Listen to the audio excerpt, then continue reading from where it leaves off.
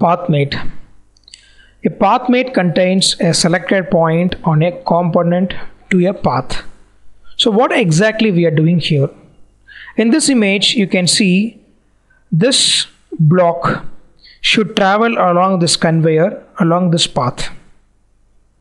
So what are the entities we will select for this path mate? We will select a vertex or a datum point and we will give a path. So this point will exactly travel along the given path.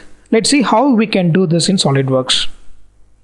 Go to SolidWorks graphical user interface. In this component, first I need to locate on this face.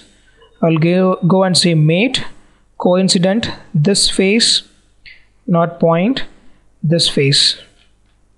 This face, and okay, I'll go and say this face and this face, and I will locate it roughly over this face.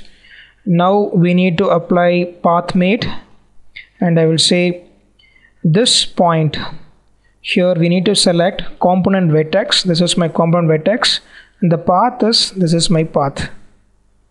Now you can see you'll be able to move in this direction, but now you can see it is rotating in all the direction, but I need to move only in the specific direction.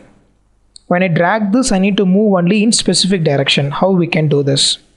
Here we will have number of parameters to control this orientation. We have free path, distance along the path. You can enter distance how much you need. Accordingly, if you drag, it will be incremented in this distance. And you can apply once again percent along path. And now I will use free right now, and once again you can see here how it should move. It should move freely or it should move along the path, how it should move. So when you select follow path, you will have the option of defining x direction, y direction and z direction. And here we have once again free and up vector. Here you need to define the vector so that the component will be rolled based on the vector direction. And once you finish all this, you can define the path mate and click OK here. Now I had given for the path constraint free, pitch also free, and also it should roll freely. I click OK here. Now I need to select one more constraint. This vertex should be aligned on this path. And once you complete this, now if you drag this, you'll be able to understand the behavior of this component. Drag this, you can see the element is moving along this path.